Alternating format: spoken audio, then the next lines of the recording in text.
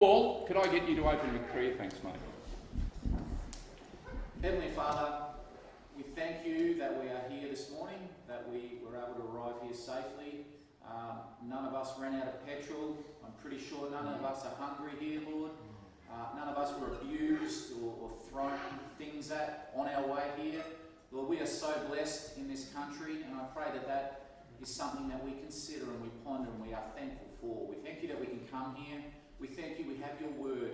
We thank you that it is something that we can carry around with us, that we can bring it here, that we can open it, and that we can hear from you. And I pray for Bill as he's been studying, as he's been sort of mining the word and looking for things to present to us. May you hide him behind the cross. Give him clarity of thought. Help him to say the things that you would have him say, whether they are convicting or edifying, Lord, that we will also listen and that we will hear and that we will apply these truths to our lives, Lord, that we won't just forget about it when we leave the doors, but we will ponder this, we'll speak to each other about it, to our children, to our wives, to our family, Lord, and help this word to grow. Thank you that we can be here. Help us to pay attention. In your name, amen. Amen. Thanks, Paul. And like what Paul said, that when we leave here, take the time to spend time with brothers and sisters in Christ and talk over what has been spoken. Encourage one another in the way of the Lord. Okay, got an amen to that? Amen. Oh, good on you. That's what I like. Okay, our sermon topic today is everlasting life. I'm not going to go around you, but if someone was to walk up to you and ask you, an unbeliever, and said, what is everlasting life? Do you truly understand what everlasting life is? And when was the last time you read your Bible about everlasting life? And you see, as we go through today, I'm going to encourage you 100% to continue to do it. As we go through this sermon, I urge you to consider what is currently happening in the world today with reference to the coronavirus. The deaths, loved ones dying, elderly, even some young ones. What is your understanding on the coronavirus? I don't need you to call that out. I want you to understand the suffering that is going on at the moment. And you've only got to look at the television or hear the radio and you'll see what's going on. I hope this message today will encourage you. Encourage you to reach out and pray for your family, your friends, your workmates. Be active in your Christian faith. And I pray that God's name will be glorified through that. Well, indeed, welcome everybody. Our sermon today is from John 3:25 to 36. So if you've got your Bible with you, can I encourage you to open it up? John 3:25 to 36. And as a lead-in to our sermon, those passages that that passage I just told you to look up, in Romans 8:38 and 39, the Apostle Paul quotes the following verses. You can look at that if you wish.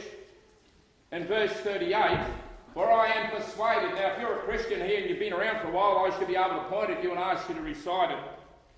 This is two verses here that you should know. It should be installed in your heart, that when you're challenged or asked about your faith, these two verses are critical to support you in doing that. So let's have a look at it if you wish. John 8:38 to 39, Apostle Paul quotes the following in these verses. For I am persuaded that neither death nor life nor angels nor principalities, did I give you the wrong ones? No, you got it? Yeah. Nor principalities nor powers, nor things present, nor things to come, nor height, nor depth, nor any other creature shall be able to separate us from the love of God which is in Christ Jesus our Lord. Family, I can't encourage you enough. I know I sound loud, but believe you me, this is nowhere near what I can reach. This is so critical in the Christian walk. And I'm not going to embarrass you, but I will say, when did you last read that? When did you last get excited about reading what Paul wrote there? Of course, they do encourage us, those sort of words.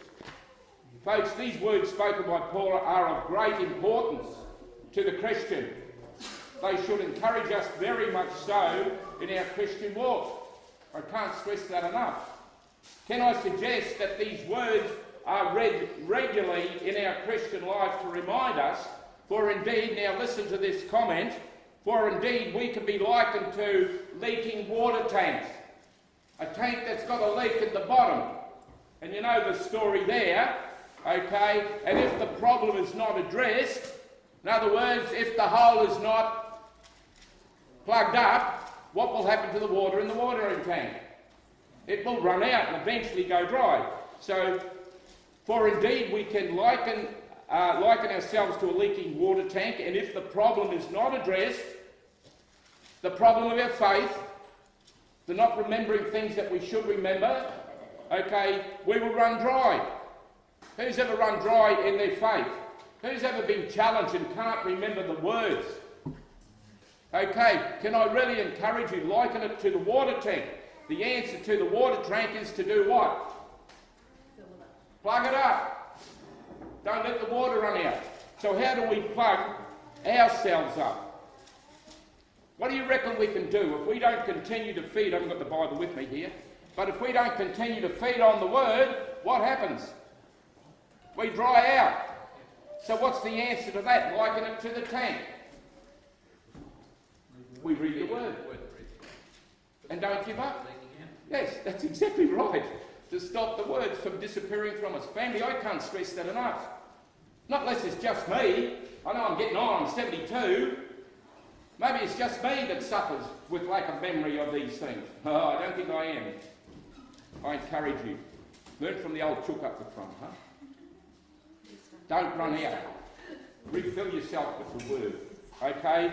So, our message today is on everlasting life, and I hope you are encouraged. I mean that seriously. I hope you can bounce out of here this morning excited about knowing that, yep, I'm glad he spoke about the water tank, because I'm feeling a bit drained. And I hope you get topped up here this morning. Okay, our sermon today comes from John 3:25 to 36. So please turn there, follow through if you're able to do so. I'll read through the passage first, and then we'll come back and develop it by verse. Starting at verse 25. And by the way, who wrote these verses? John who? Yeah. Who did John become? Apostle. Thank you. Thank you. All right, so you're with me?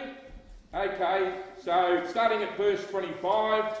Then there arose a question between some of John's disciples. John who? Is he the fisherman? No, who is this John? Baptist. I couldn't say it. Baptist. John would have said Baptist then. John the Baptist. Guys, two Johns in this passage. Don't get mixed up who we're talking about. There's John the Apostle who wrote it down, and there's John the Baptist, who's the bloke we're talking about. So let's read this. These verses read as follows in our subject text, John 3:25, starting there. Then there arose a question between some of John's disciples and the Jews about purifying. Did you ever ask yourself, I don't need you to call out, but did you ever ask yourself, I wonder what that was about? Wonder what could have caused that? Okay, look at the next verse. And they came unto John and said unto him, Rabbi, he that was with thee beyond Jordan, to whom thou bearest witness, behold, the same baptizeth, and all men come to him. So what sort of picture are you picking up there? Don't call it out. It sounds like something's wrong. Sounds like there's a little bit of, starts with J and it sounds like jealousy going on here. Well, let's find out. Okay, and they came unto John and said unto him, Rabbi, he that was with thee beyond Jordan, to whom thou bearest witness, behold, the same baptizeth, and all men come to him. And in verse 27, John answered and said, a man can receive nothing except it be given him from heaven. And following on to the next verse, ye yourselves bear me witness that I said. He had already told them this, and he reaffirms it again. Ye yourselves bear me witness that I said, I am not the Christ, but that I am sent before him. He carries on in the next verse, he that hath the bride is the bridegroom, but the friend of the bridegroom which standeth and heareth him rejoiceth greatly. because of the bridegroom's voice, this my joy therefore is fulfilled. And in verse 30, have a look at this. John's purpose. I'm not going to get you to call it out, but what was the purpose of John Baptist? And have a look at these words.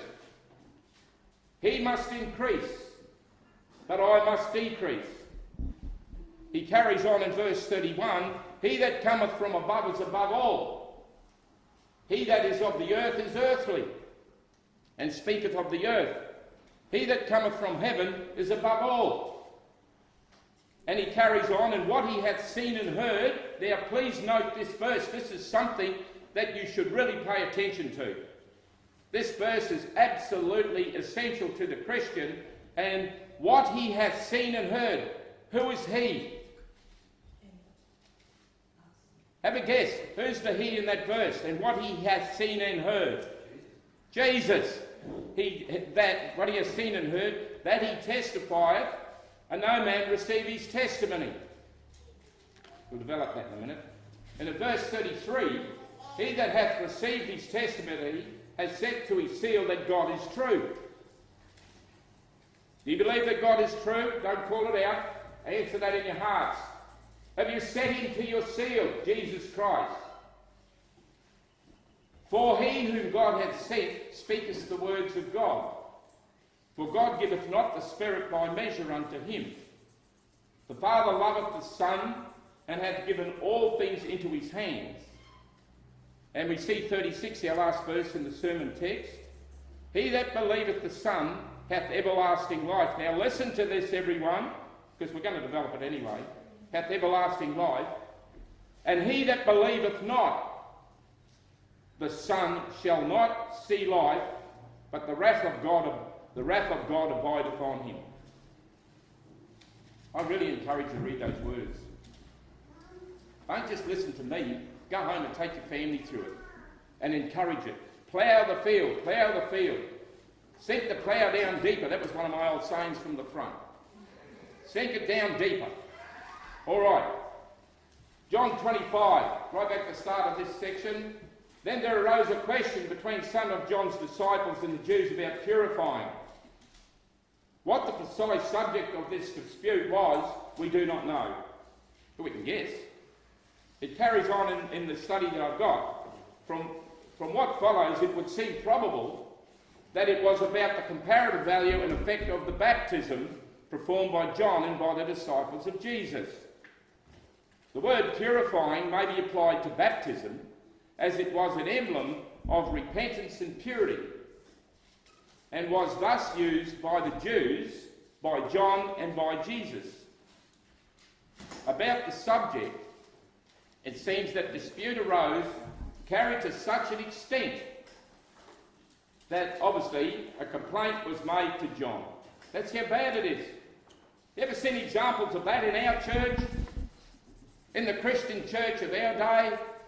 Someone doesn't get it their way, and what happens? Before you know, you've got half the church fighting the other half. We're going to learn from that, and we'll find out in a minute. Verse 26, and they came unto John and said, now listen to this, read your words. And they came unto John and said unto him, Rabbi, he that was with thee beyond Jordan, to whom thou bearest witness, behold, the same baptizeth, and all men come to him. That should start to give you an indication of how they're feeling. They've got their nose out of joint. The John Baptist's people, okay? That is, they came to John Baptist with their complaints, envious, jealous at the success of Jesus, and evidently irritated from the discussion, as if their master John was about to lose his popularity. All men come to Jesus was the cry. This was the source of their difficulty, and we'll deal with that. All men come to Jesus in a minute. So here we have a bunch of guys who are with John Baptist.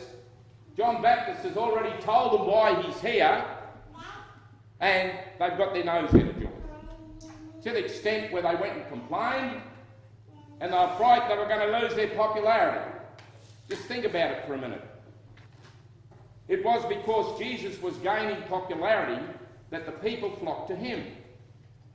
The followers of John feared that he would be forsaken, resulting in them being diminished in numbers and influence.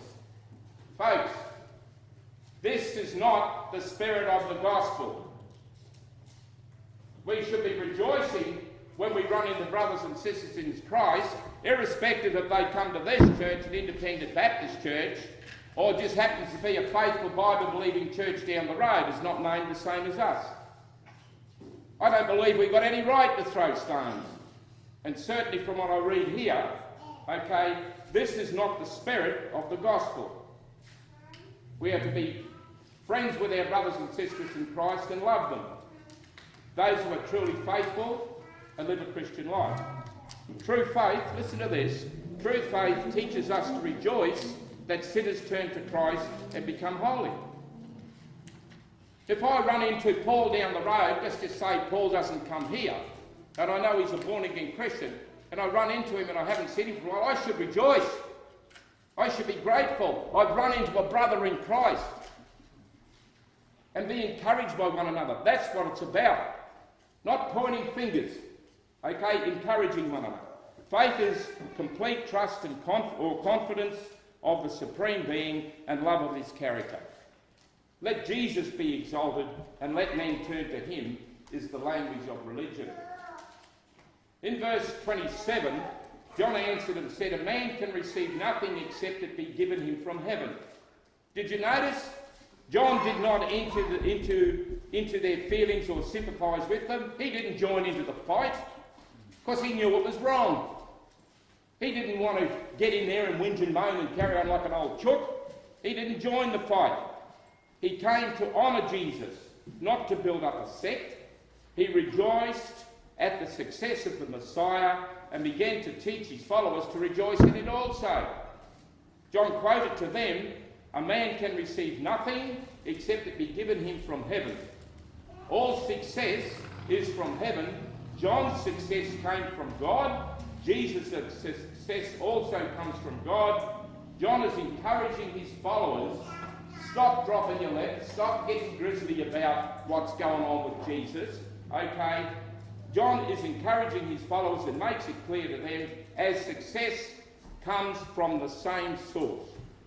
We ought not to be envious. And I think that's important, seriously. I know in the years that Bev and I have tried as Christians from Weipa to New Zealand, even to here, we've seen cases of exactly that. That's not in the spirit of Christ. So we really need to think about that. Verse 28, you yourselves bear me witness. He's capping it off again. He's reinforcing the information to them again. Because we are all like people who do forget at times. It's not only this old fella up the front. Even you young people forget things at times. So let's encourage one another. And he says here, look at him, ye yourselves bear me witness, says John Baptist, that I said I am not the Christ, but that I am sent before him. John reminds his followers, by his statement previously spoken to them, do you remember, says John, that at first I told you I was not the Messiah? They'd forgotten it. They'd forgotten why John had come. Or it didn't bother them. No, they got their nose out of joint. I am witness to Jesus, says John. I have come for no other reason, says John, but to point Jesus to the Jews, and that they ought not to suppose that John was Christ's superior. John came to point to Christ. And that's what his disciples should have been doing. They should have been encouraging people by pointing them to Christ. It was but reasonable to expect that Christ himself would be more successful than his forerunners. John clearly declares this to his followers so that there would be no misunderstanding. We don't want another situation like John's disciples going on in our churches. We need to have a sure understanding of who we trust and believe in. And it's only Christ. Christ only. I came not to form a separate party. I can see, just visualise that. John speaking out those words. John Baptist speaking his words out to his people. I came not to form a separate party, a particular sect, but to prepare the way for Jesus. that he might be more successful, that the people might be ready for his coming, and that he might have the success which he actually met with. So you see how things start to go wrong, can't you? All of a sudden, because of pride, John the Baptist's people getting a bit toey about it. Jesus makes it clear to them, you should rejoice at that success. And in verse 29, he that hath the bride is the bridegroom. But the friend of the bridegroom, which standeth and heareth him, rejoiceth greatly, because of the bridegroom's voice. This my joy, therefore, is fulfilled. We could say there that John was excited about what he was hearing. About the apostles. Not the apostles, about the story of the message getting out about Jesus. This is an illustration drawn from marriage. The bride belongs to her husband. So the church, the bride of the Messiah, belongs to him. It is to be expected, therefore, and desired that people should flock to him, flock to Jesus. The relation of Christ to the church is often compared to the marriage relation. So listen to this one, guys. Denoting the tenderness of the union and his great love for his people. So we are to be tender, guys and ladies, to one another. You heard me? The relation of Christ to the church is often compared the marriage relation, denoting tenderness of the union and with great love for his people. You and I are supposed to have tenderness for our bride, for our husband, for our family, and great love for them. In verse 30, he must increase. This is John. He must increase, but I must decrease. Why? Why must he decrease? Because he came to lift up Christ, not to lift himself up. He must increase, says John. Jesus' authority and influences among the people must grow. Jesus' words and teaching shall continue to spread till it extends throughout the whole earth. It needs people like you and I to take the time talking to people at work, at home, grabbing every opportunity. Someone ever says to you at work, hey, what's this about your faith? Don't ever let that go. Be kind and generous and share the gospel message with people. Okay, Jesus' words and teachings shall continue to spread until it extends throughout all the earth. I must decrease, said John, because it's not my role. My role is to lift up Christ, not to form a sect, not to form another party, but to be a person who does the job that God has required him to do, to lift up Christ. The purpose of our ministry is to point men to him. John says, my teaching must cease when Jesus is fully established. Boy, what a way to cease. What happened to John? How did John finish his life? Yeah, down come the sword. What a way to finish. John says, my teaching must cease when Jesus is fully established. Verse 31, he that cometh from above is above all. He that is of the earth is earthly, and speaketh of the earth. He that cometh from heaven is above all. Here John quotes the Messiah is represented as coming down from heaven. Jesus is above all in nature, rank and authority. Jesus is superior to all prophets, to all angels, and is over the universe as its sovereign Lord. Verse 32 of our sermon text, and what he hath seen and heard, that he testifieth, and no man receive his testimony. I want to pull you up for a minute, look at those words in your Bible, and understand it. What does it say to you? And what he hath seen and heard, that he testifieth, and no man receiveth his testimony. What does it mean, and what he hath seen and heard? He's from heaven. He's been sent by God the Father. Okay, and what he hath seen and heard, that he testifieth of, no man received his testimony. And you see in a minute that that's not right, that statement there. No man receiveth his testimony. The words, tell you right now, the words no man are here to be understood in sense as a few. Of all the millions, all the people in Jesus' time, the feeding of the thousands, the raising of the dead, all of those things would be unreal to see, and I think you and I can agree with that. Well, out of all of those, not many people followed him. They were there for the handouts, but not many people chose to follow him. And only a few. Though his doctrine is pure and plain, yet few comparably received it in faith. Though multitudes came to him drawn by various motives, yet few became his real disciples. His testimony, his doctrine, the truth to which he bears witness, as having seen and known. We should be excited about that, those words. He's seen it, he's known it, he was there. He was with God the Father in heaven. And in verse 33 of our subject text, he that hath received his testimony hath set to his seal that God is true. That is, he that has received Jesus' testimony and has received and fully believed his doctrine and hath yielded his heart to its influences. Believing a doctrine, therefore, in the heart is expressed by sealing it, or by believing it, we express our firm conviction that it is true, and that God who has spoken it is true. It is a solemn act to become a Christian, folks. It truly is. It is a surrender of all to God, to do away with those things that aren't worthy of the kingdom of God in our lives, or giving away body, soul and spirit to him, with the belief that he is true and alone he is able to save. The man that does not do this, that is not willing to pledge his belief that God is true, sets to his seal that God is a liar. How does that sting you? The person who does not agree with it, okay, sets to his seal that God is a liar and is unworthy of confidence. Another example of this is found in 1 John 5:10. You can turn to that if you wish. And that's just that one verse, which reads, he that believeth on the Son of God hath the witness in himself. He that believeth not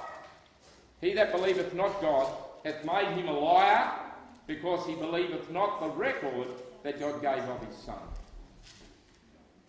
Boy, I hope there's no one in here today who's like that. If not, I pray people will work with you and encourage you.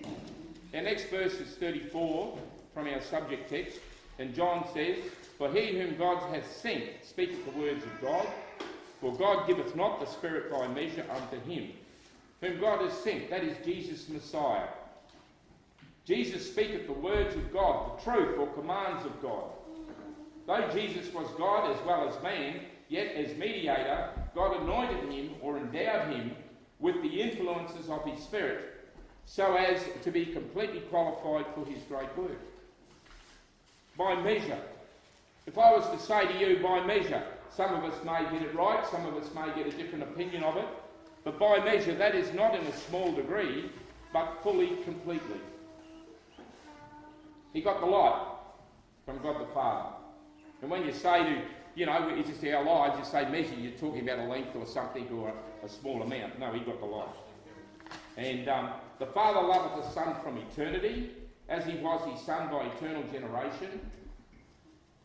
God the Father had a special love and affection for Christ, not only in regard of his eternal sonship, but with respect to his office and mediatorship.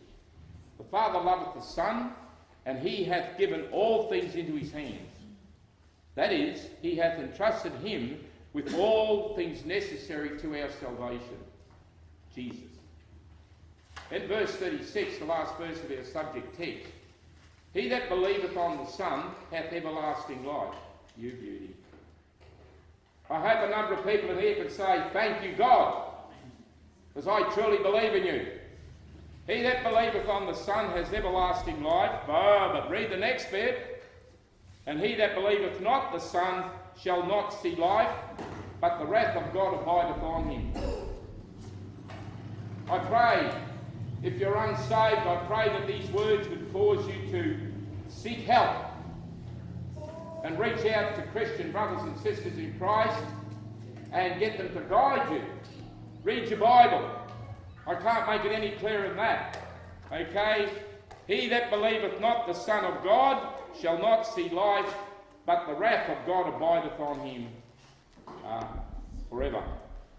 The comet hath everlasting life, that is, has or in the possession of that which is a recovery from spiritual death.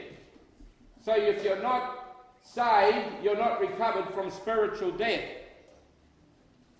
So it's important to think about that, and which will result in eternal life. Which is a recovery from spiritual death, and which will result in spiritual life in heaven, so those who get saved. The Christian here has a foretaste of the world to come, the world of glory, and enjoys the same kind of intense happiness through although not the same degree, here on planet Earth. So in other words, what you enjoy here now, it's going to be a lot better in heaven, if you're saved. The comet shall not see life, the unbeliever states Apostle John, shall neither enjoy true life or happiness here nor in the world to come. Now, listen to this. Folks, and I don't mean to sound horrible or rude or anything like that, but it's true.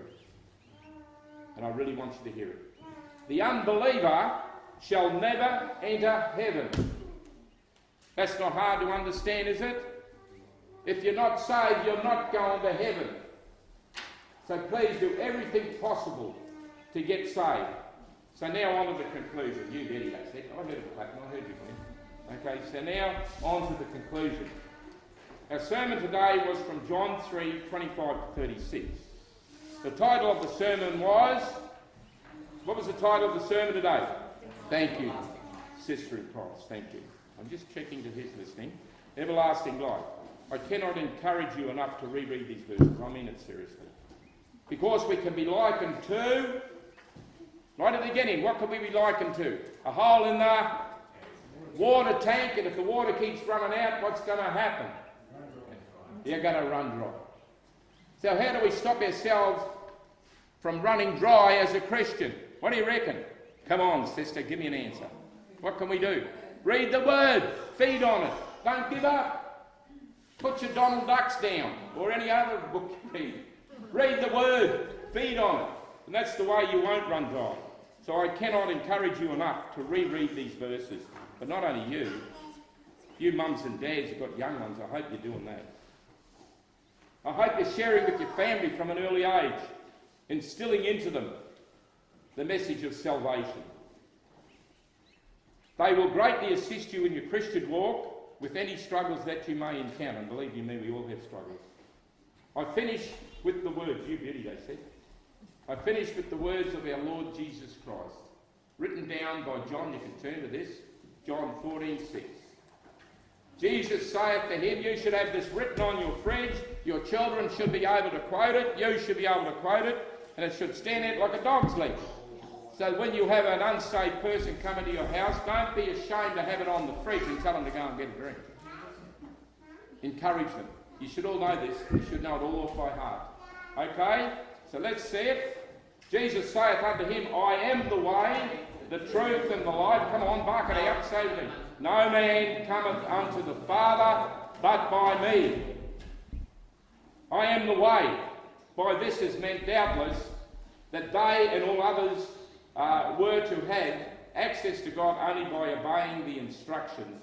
Okay, what has been said. I am the way. All right. I'm going to let you have peace. I'm going to leave it with you. Family, I really want to encourage you. I've gone through that at a reasonable pace. But I can't stress it enough. You know, certainly I can refer to life, those things that were so easy. You could just click your fingers, like Paul's age. Click your fingers and remember. When you get around my age, things start to change. Things start to drift away. And the only way you can keep the water tank topped up, how can you do it, Tara? How can you do it? You fill it up. And lock the hole. Lock the hole in the tank first. Okay, grab your red hymn books and